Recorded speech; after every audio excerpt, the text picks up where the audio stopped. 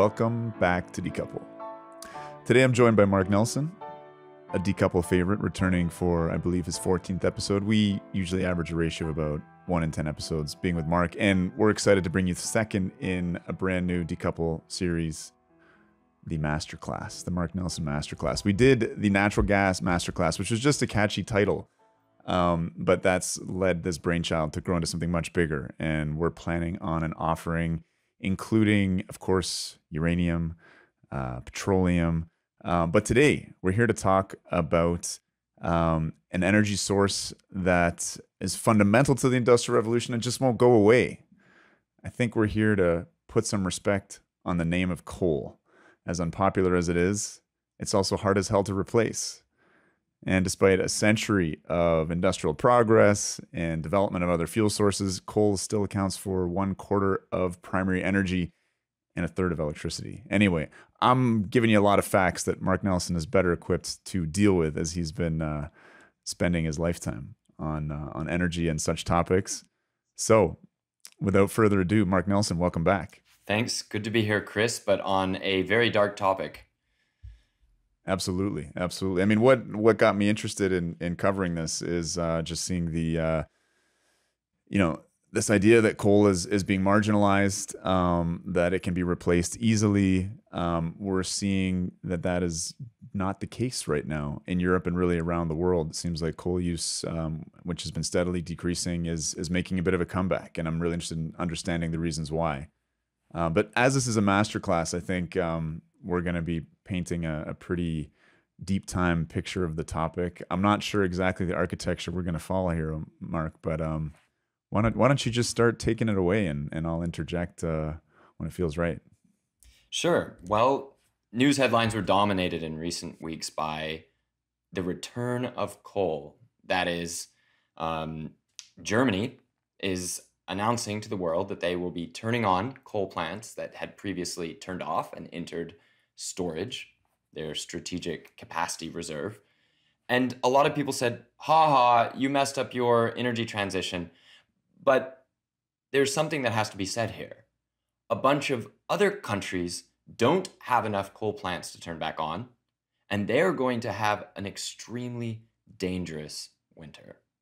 The way I'd put it with coal is this: you have to respect it. You have to understand what it gave and why we used it, why we put up with some of the well-known downsides of coal, the carbon emissions being just one. If you don't learn history, you're doomed to repeat it. I don't know if I always think that, but definitely in the case of coal, if you don't love coal, you'll never get rid of it. It's Mark Nelson poetry as ever.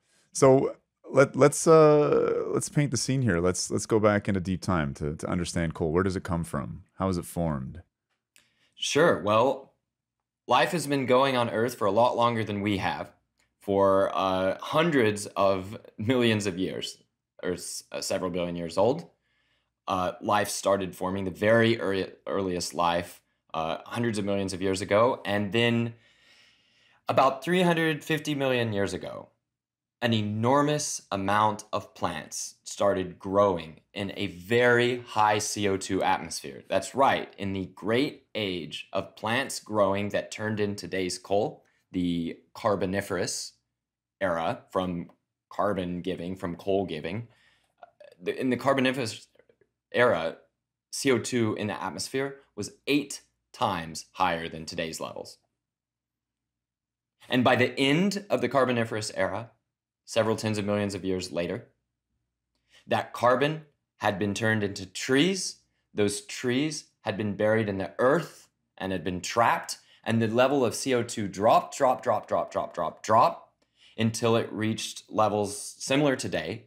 And part of this process was a decrease of the greenhouse gas, a freeze drying of the Earth's biosphere in many ways. Much colder Earth. The average temperature dropped by something like 12 degrees Fahrenheit. And these forests, these rainforests, the coal forests, collapsed as an ecosystem around the entire globe. But we should look at what happens when those trees grow, die, and were buried. First thing I would say is that there's been some controversy about why the Earth built up so much coal in this one particular geologic time period, and why I it was didn't reading burn that up. yeah, that 90% of the coal was deposited in just 2% of Earth's geologic history. Like that's bonkers. Yeah. So Right. carry on. Like So what are some of it's the kind theories of a here? freak coincidence. Now, a little weird to call a few tens of millions of years a freak coincidence. That's a long freak coincidence. But what you basically had was plant life that it evolved to be large and rapid growing at the same time that the organisms that break down that plant life couldn't quite keep up. Now there's some competing hypotheses, and one, there are sets of scientists that don't agree with the theory that the evolutionary invention of lignin, a tough, inedible to many animals and microorganisms substance, a complicated substance within plant life, the evolutionary appearance of lignin, which makes trees a lot harder to eat, tougher and stronger, that this is what caused the trees not to be able to be broken down by the existing microorganisms at the time. But it seems to be the main theory now is that the fungi and the single cellular and very simple multicellular life was just not up to the task of eating the quantity of trees that such a carbon-rich, moist, warm earth was growing. And so trees grew, they fell on each other and were buried and eventually were covered and went into the earth. Now, that doesn't by itself account for what we're going to talk about next, which is the grades of coal, the different types of coal, because the different types of coal end up having very different uses and different properties that change the way countries discovered them. It changes when those coals show up in history, and it's likely to change when the last uses in human society will be of those different types of coal. As we reverse this 60 million year long period of coal deposition in, I guess, a few centuries. I mean, there's still a lot of coal in the ground, but Right. it's remarkable. Yeah. It's a relative blink in the eye. And we'll discuss in this Anthropocene, this geologic period of reversal. We'll discuss why suddenly we are stripping away coal at a rate of approximately a few 100,000 years of tree growth per year. That's the approximate rate of coal usage at the moment. So, first of all, coal grade is referred to as the rank of coal. And this rank implies a qualitative judgment, right? Maybe a quantitative and qualitative judgment on which coal is better. So if we want to start from the crappiest coal, the lowest rank coal, and move upwards, what we're really doing is saying something about not how long the coal was buried necessarily, but the maximum temperature that deposited plant matter reached before stabilizing in its current form. And in some cases, these coals are actively being formed as they're being mined.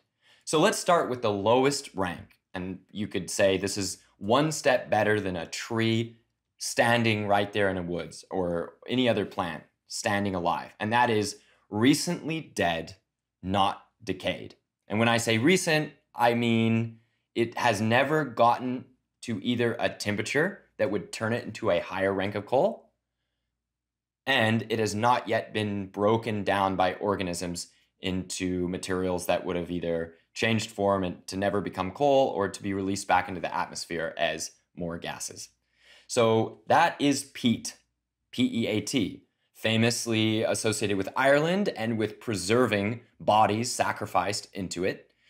Peat is coal that has never gotten to a higher temperature than about around 100 degrees or so. It's basically stayed at room temperature. That's peat. And it's typically found on the surface, and it is heavy, heavy, heavy with moisture and other compounds that don't burn well. If you find peat, you typically find a lot of it, and it's right there on the surface. but boy, is it ugly and hard to burn. You're going to find that if you try to burn peat, you're dealing with a CO2 emission level that is significantly higher than most coal that's burned today. So that's peat. Let's go up one rank. We have subbituminous coal. We have lignite coal. I'm getting my ranks out of order. We have lignite coal. I like to skip over that one maybe because that's the one that Germany uses when it claims that it doesn't need nuclear power. So what's this lignite coal? Lignite coal is peat that's been cooked a little hotter. It's coal that has not yet gotten above the boiling temperature of water, so under 212 degrees Fahrenheit. Damn you and your Fahrenheits here, Mark. Hey, well, okay, then we can convert it. I need to do the calculations to convert 212 to Celsius, but it must be right around 100. So around 100 degrees and below is what will give you lignite coal. Lignite coal is going to retain a lot of brown color and a weird crumb. You know, if we're on Great British Coal Bake Off, we'll see that this is coal that is just not high enough rank to be in the most modern and efficient clean burning coal plants. So lignite plants are going to have carbon emissions on the level of about 950 to 1300 grams of CO2 per kilowatt hour of energy. Now that's important because the goal in energy systems is to get down to almost zero if we're trying to avoid returning to the hothouse atmosphere that gave us the Carboniferous era in the first place. So let's go one better. Past lignite, you get above boiling either Celsius or Fahrenheit, and you get to the subbituminous coal that I jumped the gun on earlier. So subbituminous coal and bituminous coal is also based on the word bitumen or bitumen, which is going to be a thick, dark, tarry substance that you would be able to get from bituminous coal. So this is the coal that makes up a bulk of the coal traded and burned today. This coal is going to start approaching what we think of in our heads of the dark, sort of matte, black, dusty material that we imagine going into big coal burning power plants and up into the atmosphere. Now, let's go up another rank. We get to the anthracite coal, the coal most famously associated, say, with West Virginia and with Pennsylvania. Now, this anthracite coal, for something to get a really nice name like that, you might imagine that it has more beautiful properties. In this case, it has a much higher carbon content. It does not guarantee that it's a higher energy density necessarily, because it could be lower density, and some of the substances in bituminous and subbituminous coal also burn. So the mere fact that it's been cooked at higher temperatures in the earth doesn't guarantee that it is going to give you more energy per unit mass when you harvest it and burn it. But anthracite coal is starting to get shiny.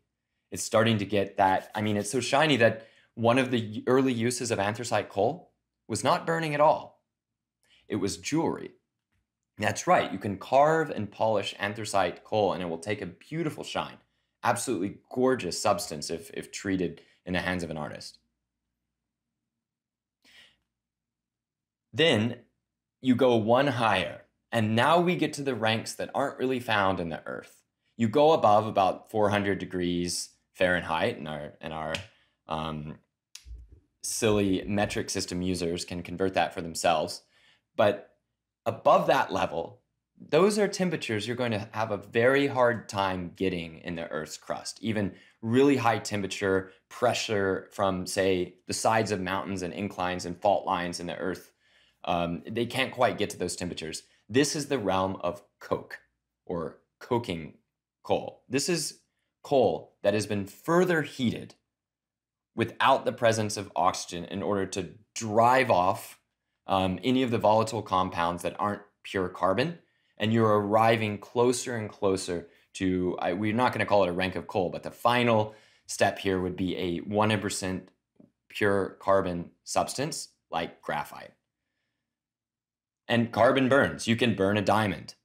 It's just breaking the carbon-carbon bonds, because there's nothing else in diamonds, or graphite, breaking the carbon-carbon bonds, oxidizing it with oxygen, producing carbon and oxygen together as carbon dioxide, along with hydrogen plus oxygen as water, and depending on the combustion efficiency or temperature, a range of other substances can be produced from burning the different ranks of coal that can end up having deleterious effects on our environment and our cities. No, I've definitely heard that it's possible to burn diamonds as a way to buffer the intermittency of renewables. That's it's possible anyway. It would certainly buffer the intermittency of the diamond market. So maybe we should move on to kind of the historic uses of coal. You hinted at one of them, which was artistic goods, statues, sculptures. That's shiny anthracite. Obviously, we're gonna get to the Industrial Revolution pretty quickly here. A lot of what you've described, it reminds me of charcoal. And I guess charcoal's used a lot in early metallurgy, and that's what I'm guessing early coal was used for, just the thermal properties. We hadn't quite learned how to convert it into kinetic energy yet, but I'm probably getting ahead of ourselves. So let's talk about some of the pre-industrial uses. Sure. Well, coal floats. This is really important because it means it can float to people who otherwise would not be digging it. So sea coal, SEA, sea coal, ocean floating coal, was one of the earliest sources of coal for any purpose for ancient civilizations. Now, of course, petroleum products float, oil floats. A slick of oil on a spring would get you in big trouble with the law if you did it as a human, but there are many places in the world where the oil naturally seeps to the surface. Now, it's quite noticeable.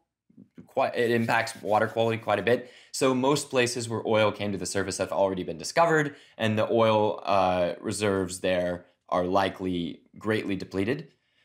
An early case of this is when Alexander the Great was traveling with his armies past the modern Middle East into Central Asia, and he had historians who noted the presence of oil coming out of the ground. But by its nature, it wants to escape and mix with water and just be hard to gather up. Coal keeps itself together, right? So coal is something that if floating up to you, you can gather it up and put it in a pile and have a supply that's big enough that you can start doing things regularly with it. That's a theme that we'll come to in just a little bit with Industrial Revolution. Coal, should you get enough, hints at its own uses because of its ability to burn. Here's one thing. You mentioned charcoal. Well, charcoal is made by doing a sort of synthetic version of this heat treatment of coal in the earth, right? It's heating up the fresh, undecayed wood, driving out the volatile compounds, keeping the oxygen levels very low, and then converting this gnarly, fuzzy mixture of carbon and long, complicated molecules, like the lignins we mentioned earlier, converting that to a much higher, pure carbon-bearing mineral. So why is that important? Because then it can burn. If you provide enough oxygen, like you blow on it, it can burn at higher temperatures with fewer noxious substances besides the combustion products, carbon dioxide and water. So that brings us to the age of metals. Because you can get hot temperatures regularly, and you can start to cook other rocks, heat up other rocks, and crazy things start to happen. We can imagine that the earliest experiments with metallurgy came about because of seeing things happen accidentally. Substances that in fire pits or near fire pits or caught in natural fires, wildfires, seem to be attractive to the eye, shiny, and we've always been about as intelligent as we are. You can imagine that the humans who made big breakthroughs in history were at least as smart, if not smarter, than the vast majority of people today.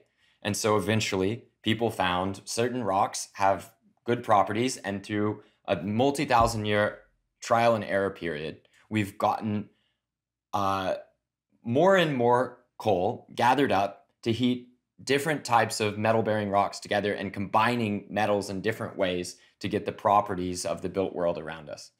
So that's the major use of coal that most people think about before thinking about the modern society and harnessing the heat itself, not to break down rock and purify metal, but to do useful work. And this is where this kinetic transformation comes into extra somatic energy beyond the windmill, beyond the water wheel. Is that right? You're such a nerd, Chris. Yeah, so extrasomatic, it's energy from condensing millions of years of effort in the biosphere into this substance that then you can release quite rapidly without having to have gone through the hard work and discipline of growing it first. Right. Right. So the Industrial Revolution was both powered by and inspired by coal in many ways. So the UK, England specifically, was an area where the humans outgrew the forests really rapidly, especially as it goes for energy usage. So in order to make the things of society, especially ships, trees were removed rapidly. Now, we're up to about the 1500s now. A great deal more trees were removed for that, not so much for metal or for ships, but just to make land for industrial agriculture. We're going to leave that aside in this episode, but the UK what is now the modern United Kingdom, ran out of trees extremely rapidly. It was one of the first places to have books on forestry and forest management, along with fairly rigorous, if not even oppressive, systems of keeping people out of the forests because there were so few left. Another country where this happened was Japan. The difference is Japan did not have coal in any quantities worth mentioning, and the UK did. England did have coal. So this coal was in several forms, one being the sea coal we've already mentioned. But what was interesting about England is that there was coal of sufficient quality and quantity high enough up on the surface that its presence and utility was compelling to humans to dig down into the earth and gather it up for the rapidly multiplying uses of coal in early modern England. So let me mention one of those uses. If you take coal and you heat it, say in the process of making coke, which again, as we said, is very high carbon purity, cooked coal for use in metallurgical applications. If you're able to trap the gases that are driven off as you're cooking coal to turn it into coke in special structures called coke ovens, then you'll find that many of those gases burn. Now, this is important because you lose about a third of the volume, a third of the mass of subbituminous or bituminous coal in order to turn it into coking coal. So clearly you're driving off something. And if you can capture that, then you have the earliest handy form of natural gas. So skipping ahead a few centuries, there's an entire historical era that some technology writers talk about, the gaslight era, where coal was heated up to drive off the volatile gases. Systems for capturing that and piping it into towns were created, and then lamps were installed to burn that coal gas, and it ushered in the first highly efficient lighting systems in human civilization. Brought about nightlife, I guess, eh? Yep, it brought about nightlife. So you can already see where you could write a glowing report of the new world brought on by artificial light at night in quantities sufficient enough for novel social uses. But you can also see how that would be associated with immoral behavior or dark morals, if not darkness. So the gaslight era was then replaced eventually by natural gas and especially by electricity, which is a lot more convenient than building another set of physical pipelines that can leak and explode, and taking coal and distilling it is the correct word here for that purpose. Which brings us to some of the modern uses of coal that people might not think of. The tar, the complicated long chain hydrocarbons and various other compounds that form in the lower ranks of coal actually have an astonishing array of uses. As well, here's one. If you keep cooking that tarry substance that will be driven off in the process of coking coal, you'll find that it makes interesting colors if you can distill it far enough. So the first synthetic dyes, as in not coming from, say, smashing up bugs or grinding weeds or using rocks, the first synthetic dyes came out of messing around, experimenting with coal tar. And these synthetic dyes were found, some of them are better, some of them are worse, but they were found to be a tiny fraction of the price to make a brilliant array of colors. And that's not all. Dye chemistry, weirdly enough, is closely related to a lot of the important medicines, natural medicine functions that at some point people saw that the same substances that were making dyes are either medicines themselves or precursors to other medicines. So that's right. Modern drug manufacturing is closely related to the dye industry that came out of coal tar. I knew there was another way to tie my budding interest in energy into my professional career. So thank you for making it yet another link. Yeah, so I don't know. Have I converted you yet to coal? Because we haven't even come to the great age of power. We've moved past it, the start of it chronologically, but we haven't come to the subject yet. Yeah, I think my son's a big fan because of the steam locomotive, obviously. So I think that's where we're heading now. That's where we're heading next? Okay, right. So if you're digging up coal in England and you have lots of purposes for it, you're going to find that a bunch of coal is located in the ground where there are natural aquifers. Your mines are going to start filling with many nasty things, but one of them, a real showstopper, is water. You can't send people down to mine coal underwater. So what do? You need to scoop out the water faster than it's flooding in from the ground. That is backbreaking work. That, especially when you're getting further and further down, starts to be completely absurd. You're not going to actually get the water out unless you can make a machine to pull the water out for you. Now, engines have been known for a long time. Greek inventors were messing around with engines. The principles of steam, propulsion, and getting energy out of steam were known for quite a while. What happened that really exploded coal use around the world is that we significantly improved the efficiency of using the heat from steam to get motion, and that motion we used to do things like haul water out of mines, pumping water out of mines. Now, when I say improvements in efficiency, I mean radical improvements. So it's not really well known. We don't use that much more energy than pre-modern civilization. I mean, so a high energy Northern European climate, you're going to have people, middle class, reasonably self-sufficient farming families are going to be using, say, a fourth or a fifth of modern day energy. And I'm talking with flights and with electricity and heating and cooling homes and hot baths and fancy foods, maybe even too much of them. That all of that takes only a few times as much energy per person as we were using in times where you had 7 or 8 kids, a number of them died, and if the food shortages came, huge numbers of people died. It's kind of shocking. What changed was the efficiency with which we were able to harness the coal to do motive work. And that harnessing came with higher combustion temperatures, more energy per particle of steam from boiling water, tighter seals, and higher pressures.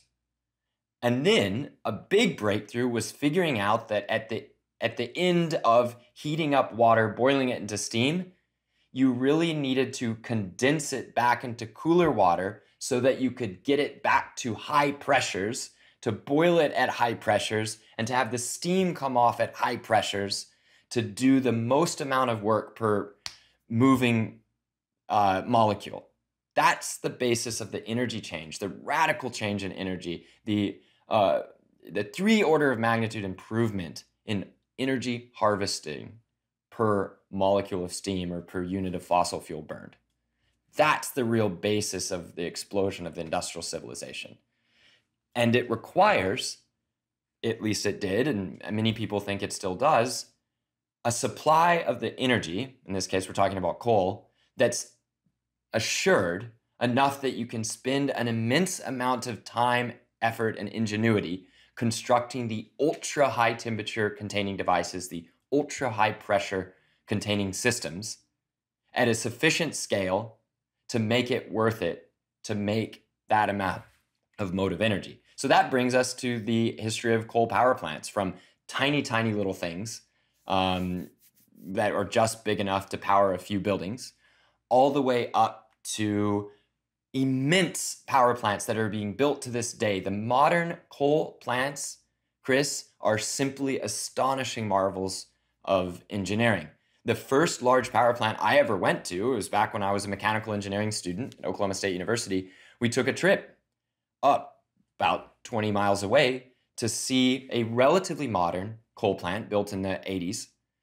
And some of the sights that I saw in that plant were wondrous. I had a brief pull at my heart. I was almost thinking that I should be considering coal power as a career. But of course, to do that, I would have to start ignoring what we're hearing about climate change. I would have to ignore what we know about the pollution coming off of even very clean, relatively speaking, coal operations. I mentioned that range, the 1,300 to 950 grams of CO2 per kilowatt hour for lignite. Well, the highest efficiency subbituminous, bituminous, and anthracite coal burning power plants today can get down to almost 750 grams of CO2 per kilowatt hour, with combustion temperatures up around 600 degrees Celsius. It's over 1,000, 1,100, 1,200 degrees is where we're headed with the high temperature at the hottest part of these plants. When I went to that plant in northern Oklahoma, the Sooner Generating Station, the sight that really stuck with me, sure, the size of the plant was amazing. Structures that were 200-300 feet tall, containing the boiler and the flue gas system, and then the flue gas exits, the smoke stacks. Even though you can't really see any smoke, the smokestacks of this plant are 500 feet or so and are by far the tallest presences for an immense distance, almost 100 miles on this vast plain of northern Oklahoma. I was really impressed, but the sight that stayed with me was the furnace itself. So coal arrives at this plant. It's about a gigawatt capacity, so 1 gigawatt can power, approximately 500,000 to 1 million people, depending on how frequently you run the plant. And the coal train that I saw coming in when we stood on the roof high above the prairie, a coal train was coming in, and I said to the tour guide, one of the plant directors, I said, how fortunate we are that we got a tour on the day when a coal train is coming in, because it just stretched off for over a mile. It was just this fast train bringing in coal from the Powder River Basin of Wyoming, one of the vast coal beds that's most easily and cheaply mined today. So this coal train was coming in, and the plant manager looks at me and he says, no, that's not a lot of luck. We need one of these trains every day. And I said, excuse me? And he said, yeah, it's about 120 hoppers of coal. We need one per day. And you see that giant pile of coal there that the train is unloading into. I said, yeah. He said, that's going to be, several weeks up to occasionally a few months of coal in that pile. So we make sure we never run out during the time that we're burning for the most power.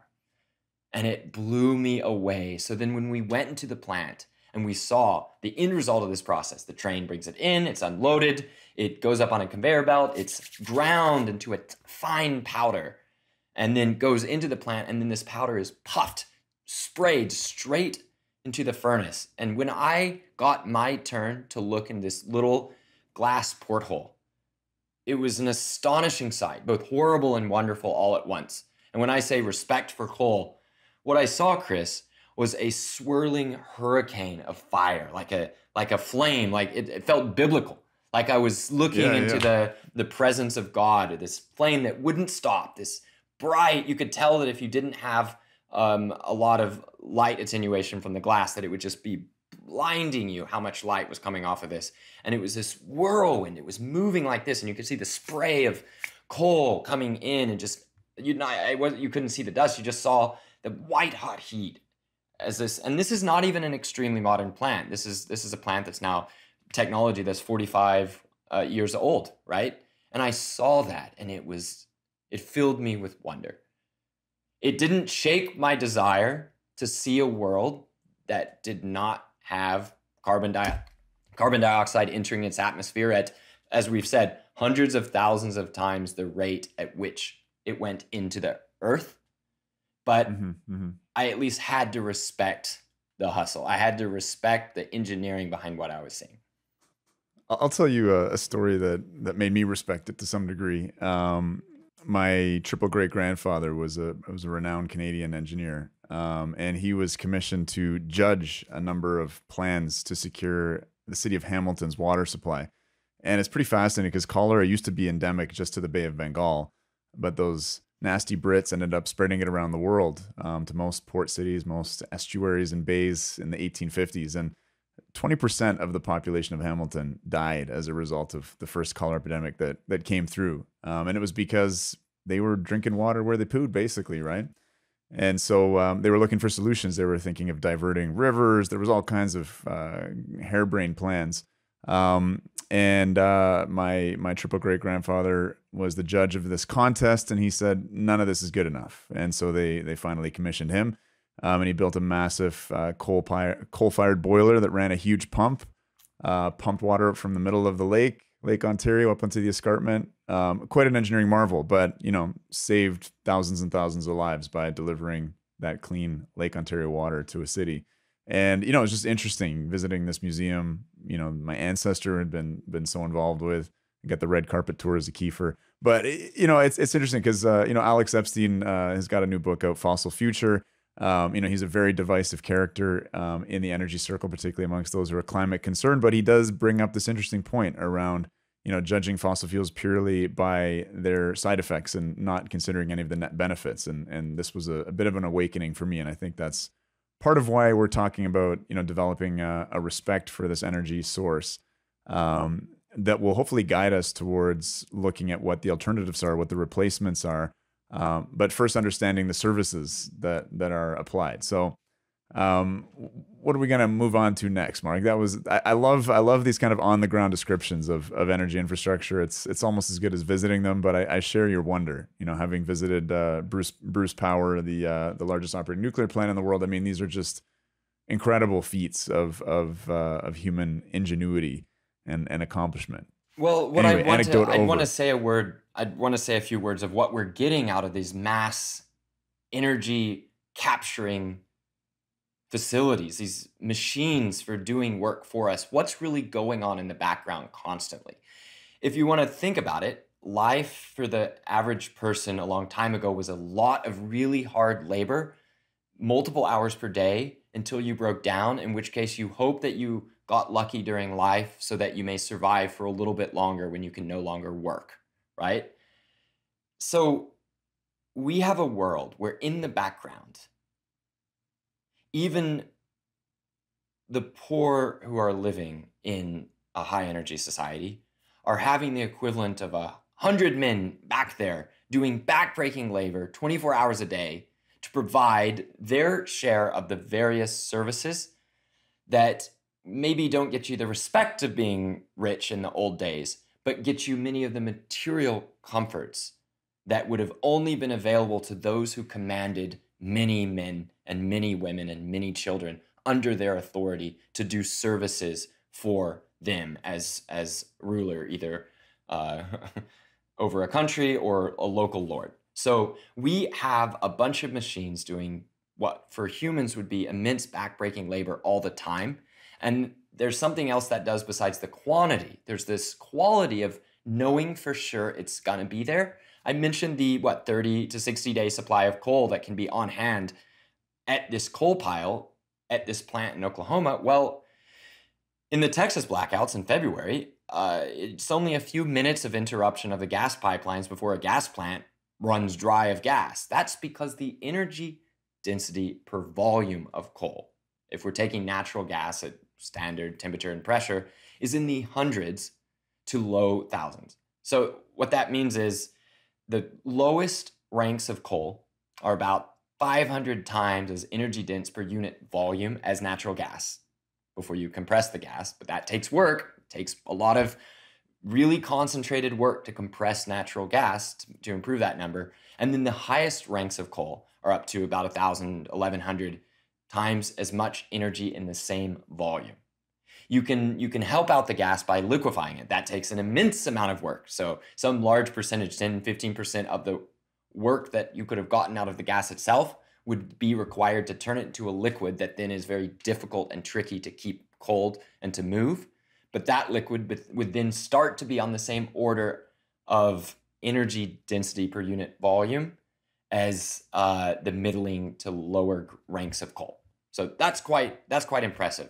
That ability to know for sure, not just the 100 virtual men out there breaking their backs for your daily bread, but also the assuredness, the certainty of that coal because of the ease of moving it. It self-stores. I mean, I'm not saying stuff isn't coming off. Certainly, coal puts out methane when you dig it up, both as you're mining it and as it rides in a car. It also puts out dust. Dust from coal trains is an environmental concern of some importance in towns located near coal transportation facilities. But that ability to know where your energy comes from is very close to knowing where your dinner comes from, knowing where your doctor comes from, and knowing, for many people, where your purpose in life comes from. So that's bringing us now to why we're seeing coal coming back. Coal was disrespected for those two qualities: its density and its power, right? A large amount that can be stored in a small space without any special equipment, just shovels and hoppers. And then the fact that we find it in giant quantities and can mine it with large, efficient machines at a rate that, again, puts us on a path to using several, on the order of hundreds of thousands of years of trees per year of current society. We use, around the world, about 8 billion or so tons of coal each year. And during this crisis, this energy crisis of epic, world-bestriding proportions, what we're finding is that in a pinch, coal is there for you if you're rich enough to outbid other countries for it. What Germany is doing when they're returning to coal is rediscovering the reasons they started using it in the first place. Because you know it's going to be there, and because there's a lot of it. Security of supply, and they have the lignite pits, but they also import a lot of coal. And you're saying that they're competing on the world market now. Well, we covered this a little bit with Noah in our last episode. But I want to say something about the lignite pits. When I was a young man back in 2017, I took a research trip with the other staff of Environmental Progress, the environmental nonprofit founded and run by Michael Schellenberger. So he wanted us to go to Europe and find all the different energy facilities, including nuclear, and figure out what's going on, talk to people, explore them, take pictures if we can, just go experience them, right?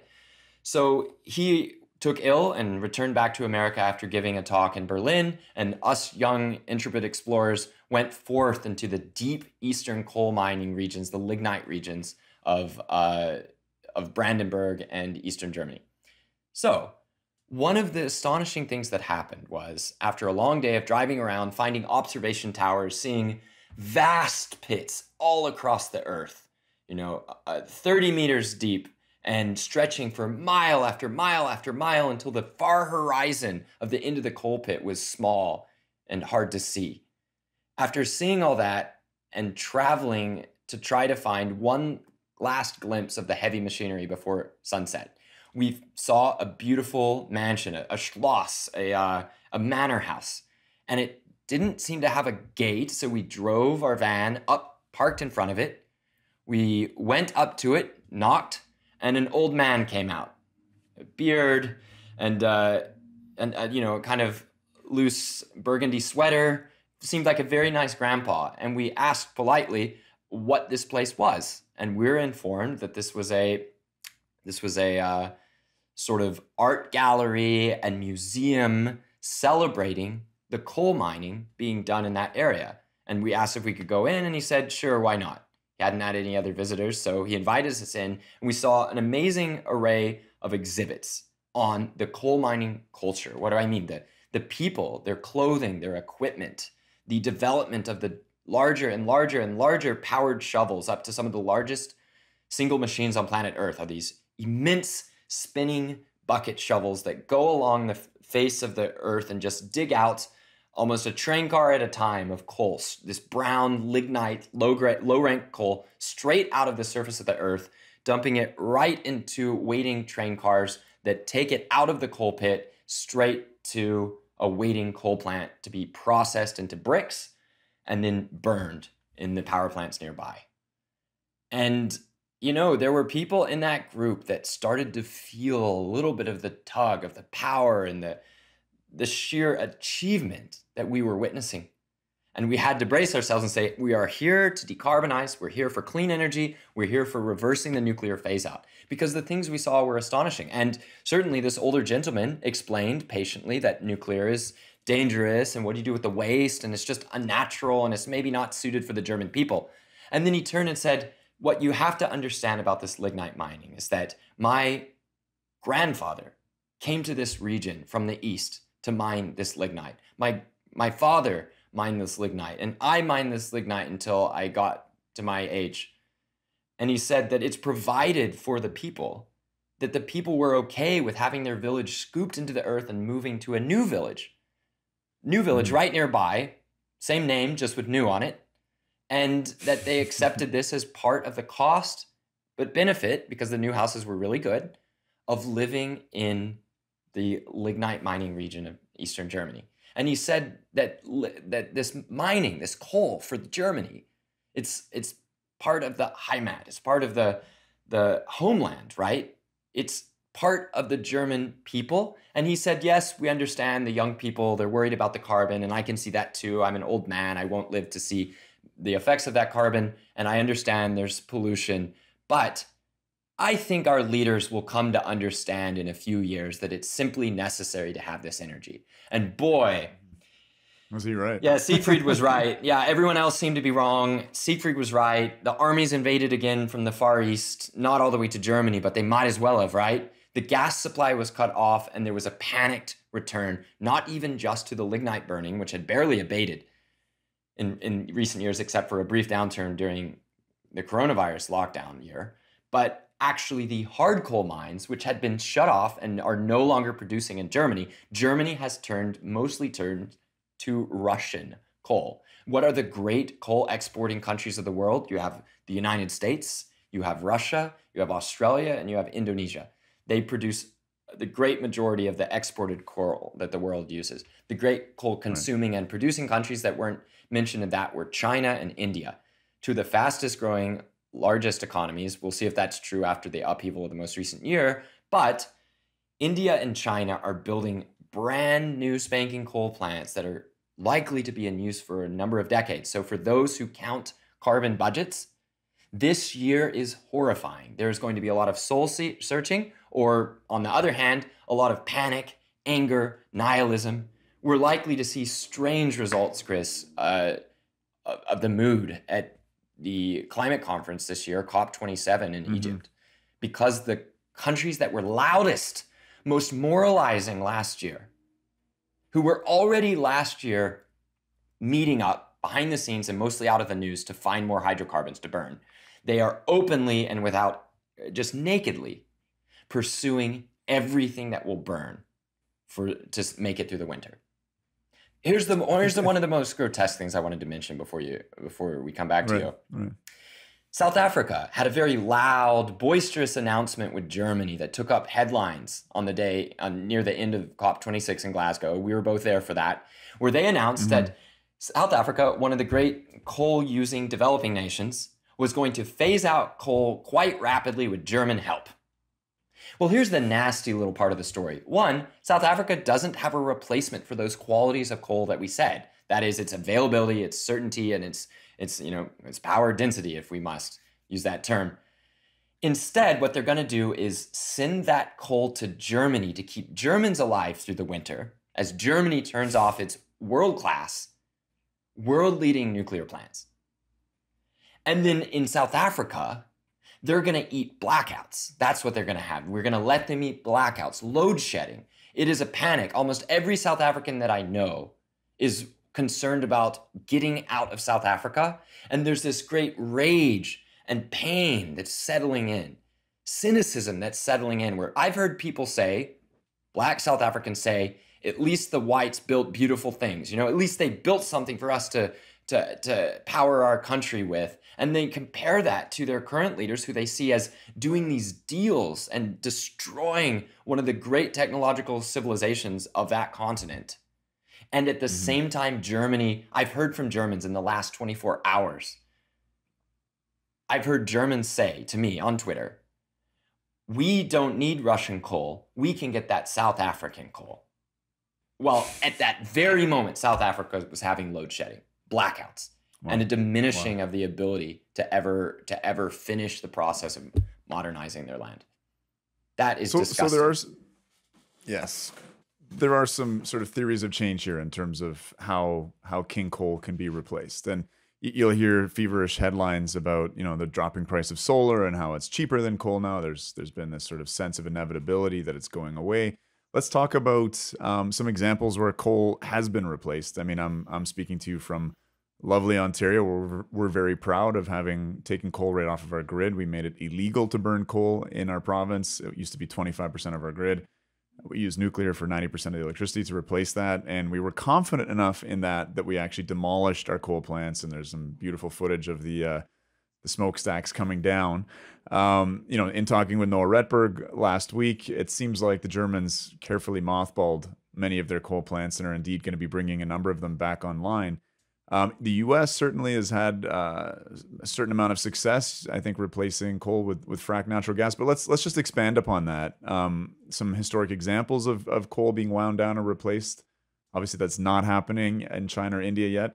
And of course, these examples of coal making a comeback. Well, of course, what do you got for us? Sure, coal is growing slower than it would have without other fuels being available in some form in India and China, to be sure. And congratulations to you in Ontario. Good job, Chris. You have successfully driven out the coal. But I want to talk about what I might call the fake transitions, where a country moved from coal to a mix of energy sources that seemed as good as coal until it really counted, and then it was revealed it's not the same thing as coal. Let's take the UK, for example.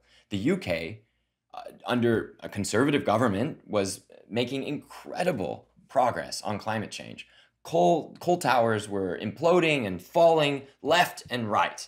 These incredible facilities, from the perspective of the men and women who built them and fueled them, were being dynamited. And what I find interesting is some of the same people, some of my same friends in Britain, we could say of fairly far left persuasion, who lionized coal miners who were crushed in their organizing efforts under Margaret Thatcher. And that's the great Satan in all of British history for them. These coal miners were crushed, the coal pits were closed.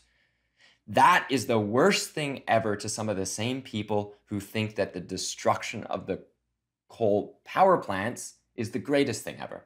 Now, we can nitpick and say, oh, well, what they mean is if we had kept the coal, we maybe would have had a just transition that used those same workers in some way. But, you can say a lot of things about that not being a fair point to make. But I think what we're seeing is that the UK got out of coal so fast that it forgot that a diminishing supply of domestic gas,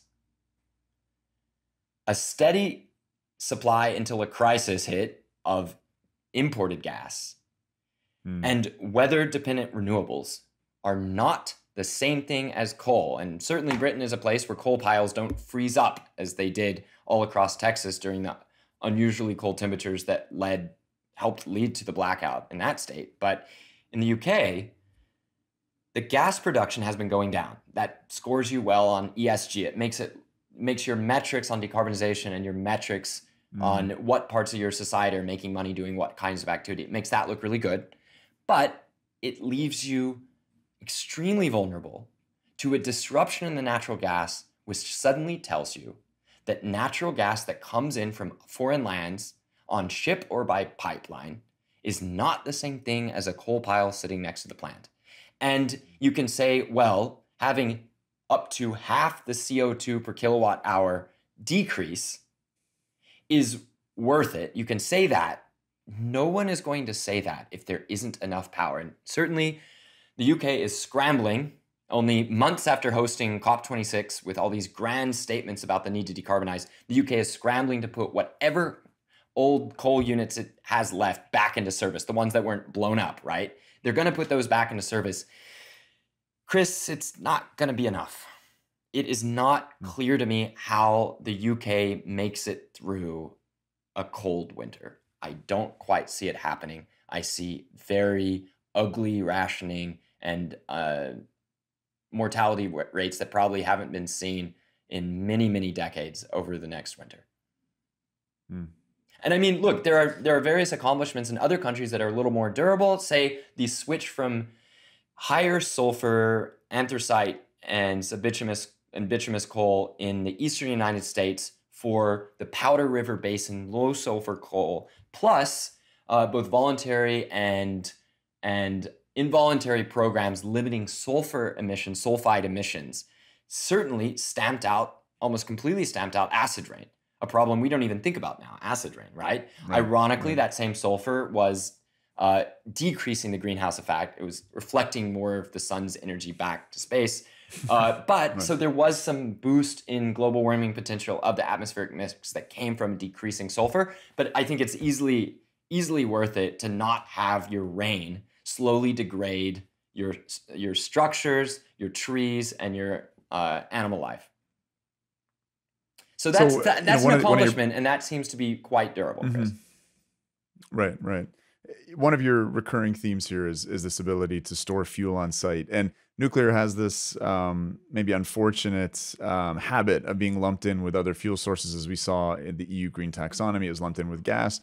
I remember under Trump, I think it was Rick Perry, they had some legislation which subsidized in some way both nuclear and coal. But again, this seemed to be based on their properties of, security of supply, being able to store fuel on site, which is, I think, one of the things that you're pointing out over and over again that coal delivers. Let's talk a little bit about nuclear in that light. We're obviously going to cover uranium in an upcoming masterclass. You were mentioning, this 500 to 1,000-fold increase in energy density over non-pressurized gas. It's pretty phenomenal to hear that uranium or nuclear has, again, a million times on top of coal. You talked about these 120 car trains rolling in, and I guess the equivalent amount of uranium to a similar sized plant is a couple truckloads. So let's talk a little bit about the prospects of nuclear to replace coal. And I think we'd be remiss not to talk about coal replacing nuclear in Germany as well. So maybe I can roll that into one sort of final question for you. Sure. What's failing in the UK is that property of fuel being there, already there, knowing you have it, and then being almost completely assured of being able to use that fuel over a predictable time period. All of those are properties that seem irrelevant until you need it. It's like the jokes about oxygen or sex. It doesn't matter until you're not getting any, goes the jokes. Well, that's a lot the way stored energy is. And Rick Perry was very early.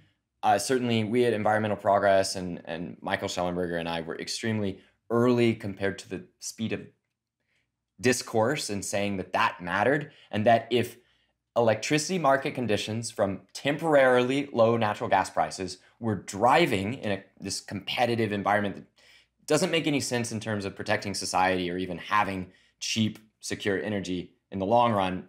Well, this competitive market was driving both coal and nuclear out of the system. At the time, I maybe didn't have the same respect for coal that I too am getting this winter. But we were saying, look, Any coal plant that stays alive because of a law that helps both coal and nuclear can always be turned off later. And you can run a coal plant to very low levels of frequency as long as it's getting enough money per time period that it runs to stay alive. But a nuclear plant goes from pretty much near 100% usefulness, which is about 90, 95% capacity factor, down to zero immediately. And we can't really get it back. We haven't seen many cases in the world of nuclear plants going offline for an extended period and then returning. Ontario. Right. So we had a situation, well, there you go, but you also lost a few. So it's, a bit of an edge case for me in terms of celebrating that. So you had a situation where there was this asymmetry. A coal plant saved today can always be turned off tomorrow if we replace it. A nuclear plant lost today cannot be returned. And we were just, people tried to humiliate us for going along with what was a completely imperfect policy in terms of carbon. But it turns out an important policy in terms of protecting society from, at minimum, the higher price now that gas is expensive, and at most shortages themselves if there's not enough gas to go around, especially in different regions of the country, because it's hard to transport. It takes up a lot of space. Chris, it has to keep flowing constantly. Well, it's now looking like a little bit more of a sensible policy. As it is, coal burning is quite a bit up, and natural gas that we can spare, shall we say, is being liquefied in the Gulf Coast and sent over to Europe on an emergency basis at extremely high prices to replace pipeline gas, much cheaper pipeline gas that Russia is cutting off. So I think we were right there. If you can leave carbon aside in a much more difficult health crisis, an immediate life or death crisis of shortages of electricity, potentially in the worst possible weather conditions, then I'd say that we were probably right on any kind of law that would have protected both nuclear and coal if you couldn't have a law that protected nuclear alone. Just nuclear alone. Yeah. Yeah. So let's talk about a jurisdiction where the law is not only failing to protect nuclear, but sabotaging it. And again, this is, you talked about the way in which coal just does something within the German psyche or German national identity. It's so tied into it. We have a German government with a significant green coalition who are adamant that we can restart coal plants, but that the German nukes have to come online on schedule. I mean, this is, again, I'm repeating some of the things from the last episode with Noah, but it's extraordinary to me that, in the midst of this horrific energy crisis, in the midst of the butchery in Ukraine, that these anti-nuclear zealots wouldn't even consider postponing their phase out for a few months. Chris, and no, it's got to happen. End of 2022. It's got to happen. Deadline. Hell or high water. I have lovely German friends, so I'm not Germanophobic, Teutonophobic. But what you can say about the Germans is, however foolish or even downright creepy they are in choosing their ideological aims, they can be as irrational as you want for choosing ideology. At the point that they've chosen their ideological direction, they are ruthlessly, brutally pragmatic in pursuing it. Germany, despite its rhetoric and its actions around the world, going after developing country after developing country, kneecapping their power systems and wanting to tear them apart and install a few Siemens wind turbines or whatever they think they have to offer, Germany in itself has been meticulous in maintaining and keeping as much of its coal capacity as possible. It has a lot of subsidy programs for keeping coal plants from closing, way beyond other countries. So, you had several years in a row of German coal plants sometimes operating at 0% capacity and not going out of business. As a whole, in the COVID year of 2020, German coal plants operated at an average of, it was around 20% efficiency, or 20% of their maximum capacity. And the lignite was a little bit higher in the mid-20s, and the hard coal was down at 17, 18% usage rate for a year, and then only barely recovering last year. And somehow they didn't go out of business. The Germans know that coal is life, if energy is life, and you can't get what coal gives you from other energy sources. Germany's practically admitting that coal has properties that if you can't get from nuclear, you have to get from coal. Mm-hmm. Mm-hmm. Mark, I think that's probably where we're going to have to leave it. This has been a lot of fun, far-ranging conversation. And again, I think coming back to that central theme of, putting some respect on the name of coal in order to understand the challenges of replacing it is really key. There is just so much energy illiteracy out there, and hopefully we've done a little bit, mostly you here, of course, to serve as an antidote. So thank you again for this masterclass, Mark. And what's next for us? Are we going to do uranium? We could go right to uranium, but I'm tempted to talk about oil. And It save the best for gets a last. short shrift in electricity conversations, but it's Right. worth mentioning as a connector. It is an Okay. intermediate source in many of the properties we talked about between coal and gas, and one that is interlaced in between them and many other parts of the economy. Okay.